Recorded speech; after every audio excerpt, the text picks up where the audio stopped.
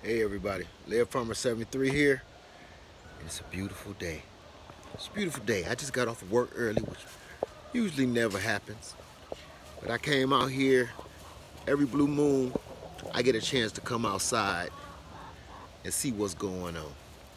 And y'all, I got a bunch of peaches. I got a lot of peaches. This is my Saturn. I'm just gonna do it like this. My Saturn peach tree that I bought from Stark Brothers Nursery.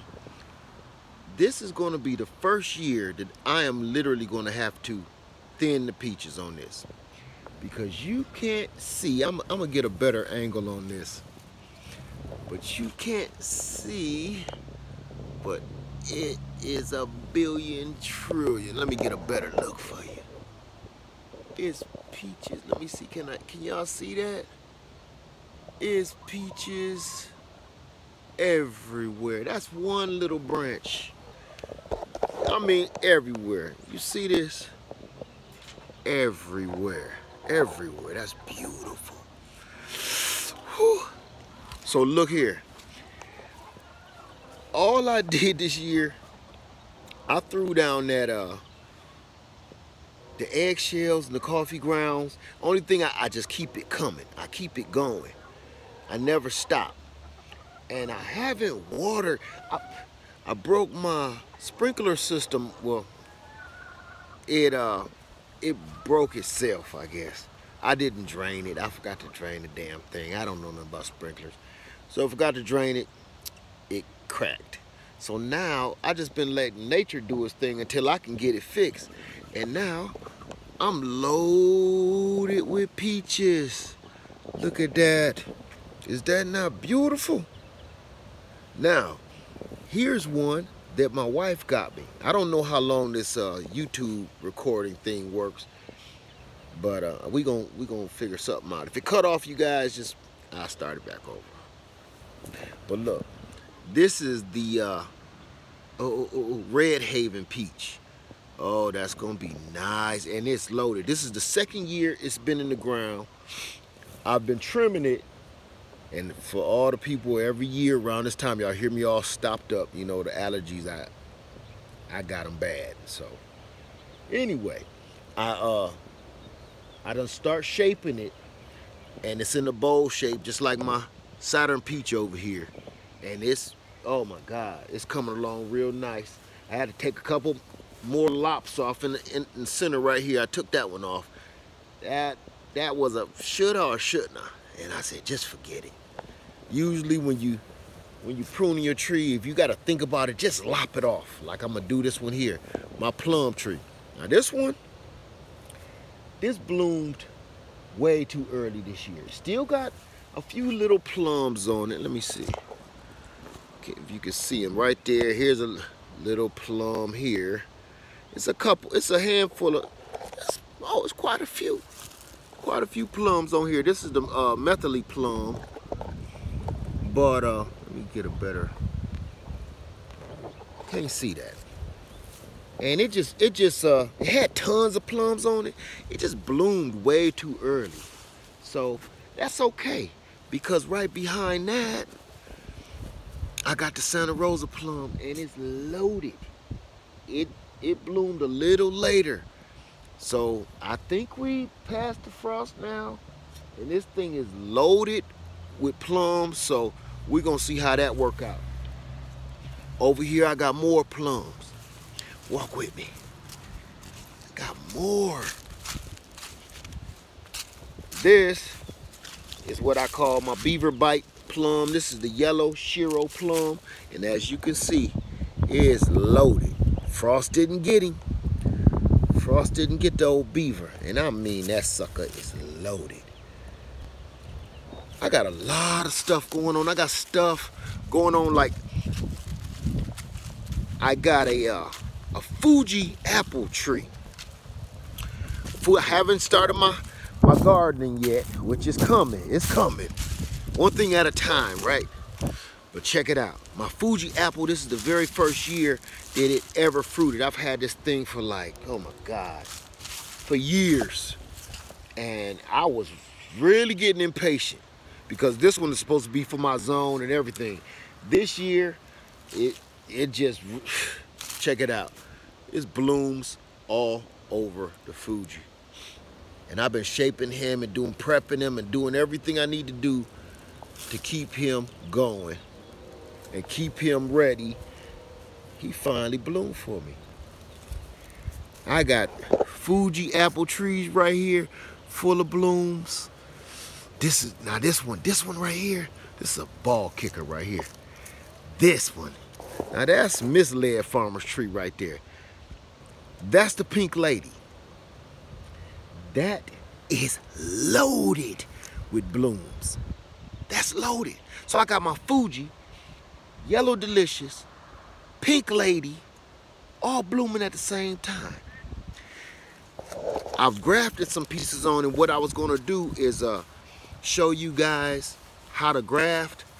I did some early grafts, and I hope they make it because the frost hit them a few times. So I'm hoping they make it. But if not, I'm gonna show you guys again. Now, I wanna take you to the front of my house because I got a couple things going on here. I've seen these bloom one time in fruit, one time. And that is my Stella, oh, come on around here. Stella cherry. It's self-fruitful. It's starting to bloom. One done popped out. I got this, I'm spreading that out too. Boy, I didn't want to do that. But I know I had to. In the long run, it's gonna be a mess if I don't. But my Lapins, this is my Lapins cherry tree, and it is going bananas. Look at all the blooms on that one. Man, I might have some cherries this year. If the birds don't get them first. This thing is loaded. I was thinking about, maybe I should just get rid of these shit. No, I'm gonna hang on to them. I got all kind of stuff blooming this year. I'm so proud. I got my persimmons. I got a lot of people asking about my persimmons too. Let me tell you something. I'm gonna do several videos again on my persimmons because that's a special tree to me. A lot of people know that too. That's why they ask so many questions about them. Now, I gotta give a shout out. I don't see her on the YouTube that much no more, but I gotta give her props. Miss Nuhuru, Miss Lady Greenfingers. 2 years ago, almost 2 years ago, in about 30 days, it'd be 2 years ago, she sent me a present for my birthday, and it was the Red Sensation pear tree. It's like a Bartlett type pear from Stark Brothers Nursery, and I wanted it so bad. I kept saying it in all my videos, that's my next tree, that's my next tree. And she sent it to me. She sent me that and a Moonglow pear. And this, I'm gonna say the second season, this little rascal is doing this. It's loaded with blooms. Now, I gotta be honest, this thing, it had 4 pairs on it last year and the squirrels took them. Now, this is what I gotta show you. Because you won't believe me, you gotta go back in a couple videos and check it out. But that tree, loaded with blooms, that she sent me not even 2 seasons ago, used to look like this. A little bit, it was actually shorter than this, a little bitty stick. See that? I stuck that sucker in the ground. It's already leafing out. See that? This was a bare root tree. Don't let nobody scare you away from bare root trees. Because I gotta be honest with you. I've always had good luck, well, from Stark Brothers Nursery, let's put it like that. I've always had good luck with them. Now, this is the hood pear tree. This one. He's been in this ground for 4 years, I think. 3 or 4 years. He better do something fast, or his ass gotta go. This year, I'm telling you, just like I did last season, look, I'm already getting old. See my gray hair? I'm not about to sit around and wait for some of these trees to, I don't want to be eating this stuff while I'm some crumbled up old dude, you know. I need this fruit now and for the rest of my life. Only thing I'm waiting on and don't mind waiting on is my pecan trees. Other than that, screw that. So you guys, that was just one brief look onto my island. Check out a few things that's going on. I want to show you so much more. You know what? I am going to show you. I'm sorry about the bouncing. I'm running here. Oh, and all my persimmon trees, the ones that I bought last fall that was going out of on clearance, they bloomed out and they got little fruit buds on them. I'm going to show you all of that. Now, this is one I got this past fall. You won't even believe where I got this thing. It was on clearance. Winter had hit. I got this from Lowe's. It came with pears on it. This is a Bartlett. And it's almost doubled in size. The trunk done doubled in size. It must like where it is.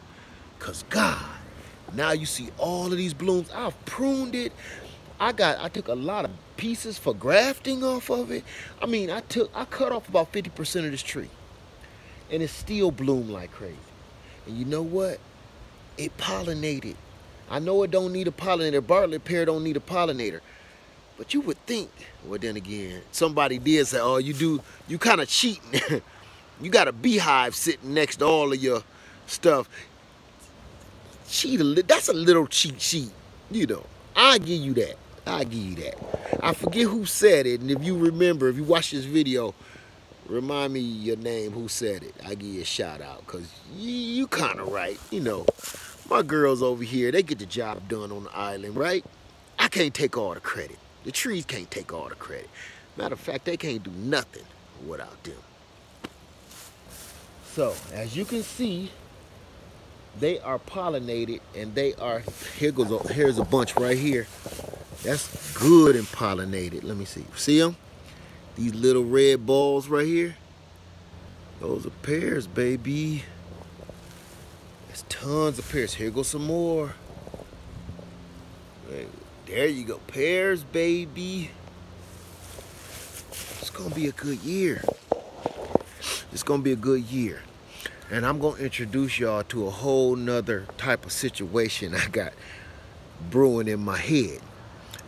I'm not going to say it right now, but I am going to let you know at the right time, because it's timing on this one, okay? It's a lot of timing on what I got coming.